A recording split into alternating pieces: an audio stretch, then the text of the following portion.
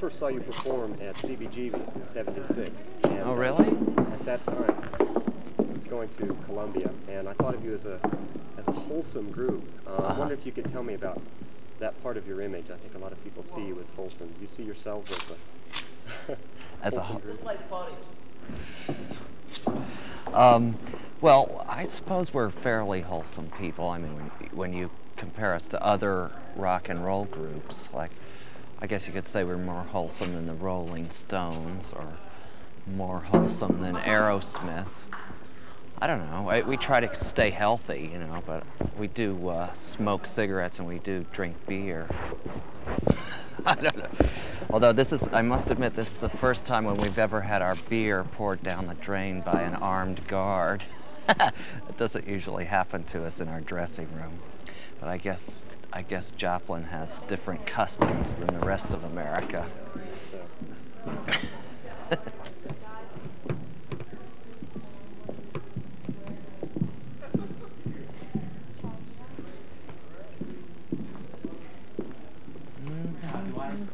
Could you tell me something about the members of the band and their duties?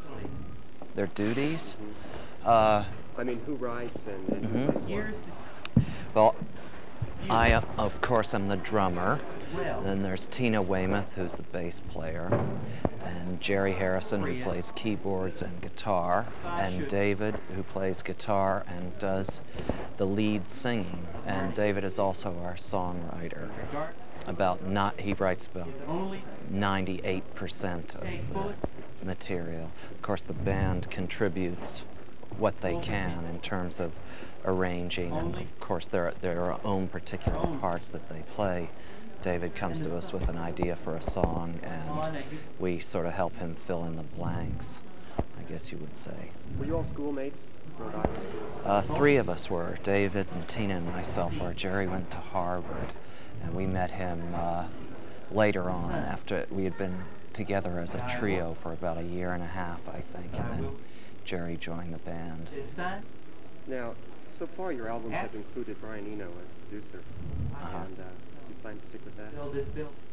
We have every intention of sticking with Brian, at least for the next record, but of course these things, you never really can be sure about them until they actually happen. I mean, assuming that our schedules are compatible, I think we'll continue to work with him. Okay, and getting back to the first question I asked you about wholesome, I think Tina quoted Hit Parader, maybe, that she said, talking about your image for youth. You know, there are probably a lot of debauched older people like me who come to concerts like this, but do you think that kids do look up to you, or would you like them to? Like to present a good image to them? I like to present a good image to anybody. I guess I'm more concerned about presenting a good image to older people than I am to younger people.